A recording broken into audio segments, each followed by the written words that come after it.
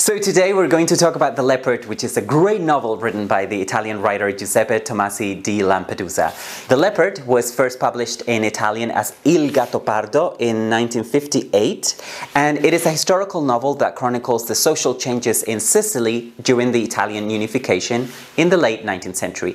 As you probably know, Italy only became the unified nation-state that we know today with its national capital in Rome in 1871. Before that, the Italian peninsula was divided into many independent states, and the nearby island of Sicily, which is now an autonomous region of Italy, was independent until 1860. The Leopard is a fictionalized account of that process from the perspective of one of the aristocratic Sicilian families, the Salinas. I own this Italian edition by Feltrinelli, but the novel is widely available in English translation and indeed in many other languages. I've linked to the English edition in the description box for this video, by the way, so you can buy it directly from it if you're interested. Now, The Leopard has an interesting publishing history in that no one wanted to publish it. The two largest and most important Italian publishing houses, Mondadori and Einaudi, both rejected it. Finally, Feltrinelli published it in 1958 for the first time, and the novel became a huge success in Italy. Unfortunately, its author, Giuseppe Tomasi di Lampedusa, never saw any of that success because he died in 1957, the year before the novel was published. So let's do Tomasi di Lampedusa, who had a fascinating life, some justice, and talk a little bit about him before we go into his masterpiece. The first thing you need to know about the author of The Leopard is that he was an aristocrat himself. He was the Prince of Lampedusa. In fact, he was the last Prince of Lampedusa. And this is relevant because we have a member of the Sicilian aristocracy writing about the Sicilian aristocracy. So we can say that he knew what he was talking about, right? We can also go as far as to draw a parallel between the author, the Prince of Lampedusa, and his book's protagonist, Don Fabrizio, Prince of Salina. But more on that later. Now, Tomasi was an extremely educated man, an intellectual, a man of letters, and in his novel, he reflects on his own past, that aristocratic order of things that once seemed unchangeable, but which began to crumble with the Italian unification. And Tomasi not only belongs to that class, the aristocracy, but he's the last member of it. Tomasi is himself an aristocrat, but one from the 20th century. So, as you can expect, The Leopard is a nostalgic novel. It is a novel about a world which doesn't exist anymore, told by someone who belongs to the rubble that was left behind, as it were. Now, Tomasi was born in 1896 in Palermo, Sicily, and Sicily was his focus, Sicily was his world and his subject matter.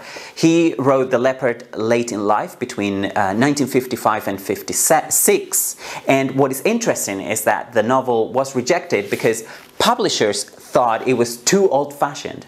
But when it was actually published posthumously, The Leopard became a bestseller in Italy, and soon it won international acclaim too. Now, there is also a great movie adaptation by Luchino Visconti, who, by the way, was also an aristocrat, although from the north of Italy, starring Burt Lancaster as the Prince of Salina. The film, which bears the same title, premiered in 1963, and I also recommend it. But let's go into the novel now, shall we? The Leopard takes place during the run-up to the Italian unification, more specifically, the incorporation of Sicily into Italy. And I don't know about you, but I do remember studying this in high school. I'm just not sure, I just don't know if that is something that most people are aware of, Italian unification. Luckily, I don't think you need to know a lot about it to enjoy The Leopard, but it does help if you know at least a little bit about it. You should have at least a notion of what it was anyway and when it happened, more or less. But the main idea in the novel, I think, is something everyone can understand, the decadence of an old, deep-rooted aristocracy and its traditional values, and by traditional here I mean a Catholic, and its replacement by the kind of bourgeois values that were already prevalent in neighboring France and other countries at the time. Remember, that we're dealing here with the middle to late 19th century, but also remember that the novel was written almost 100 years after, right? So Tomasi, the author, has a historical perspective that the characters in his novel can't in fact possess, right? And we see that in how the narrator, the novel is a third-person narrative, deals with the plot and how he reflects on the events he's narrating.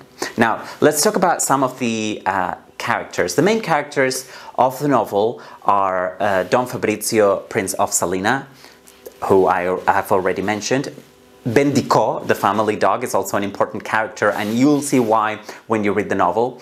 There are also all the other family members, of course, but the most important one after Don Fabrizio is his nephew, Tancredi Falconeri. So, the Prince of Salina represents the old Sicily, the past, and his nephew Tancredi stands for the future of Sicily within a unified Italy. Another key character is Calogero Sedara, who is the mayor of the town of Donnafugata. He is a member of the local bourgeoisie who is the prince's opposite in almost every imaginable way. This character, Calogero, has a daughter, Angelica, who is beautiful. The new Italy, the new Sicily, if you prefer, is symbolized here by the romance between the prince's nephew Tancredi and Angelica, the mayor's daughter. One of the best things about this novel is its dialogues. The Leopard has amazing dialogue. If you want to see how a novelist makes the most of dialogue, you need to read The Leopard. A lot of it is quotable as well, and many people quote the famous line, "Everything must change so that everything can remain the same," which is first uttered by Tancredi, but then resonates with the prince throughout the novel.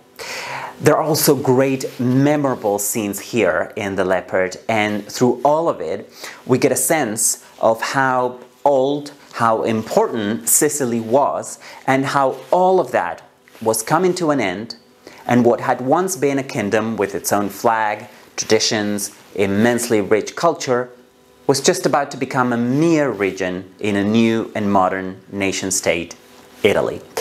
I think it is remarkable that such a small novel can manage to convey all of that and a lot more, and do so as masterfully as The Leopard does. The Leopard is a slow-paced, very reflective, nostalgic novel, mostly because we're privy to the thoughts of the Prince of Salina, representing the old Sicily, the old world that is dying out. But is it really dying out? What does that quote, "Everything must change so that everything can remain the same," mean? How much of that old traditional aristocratic world and its values has actually remained? The Leopard is, among other things, a thought-provoking novel. But of course, this is just my opinion. Now, I'd love to hear from you in the comments section below. And if you're new to my channel, welcome. My name is Juan, and I post a new book review every Saturday. The best way not to miss any of my reviews would be for you to subscribe and turn on the notifications bell. This is all from me for now. I hope that you are all doing very well, and I hope to see you again very soon for another book review. Bye for now.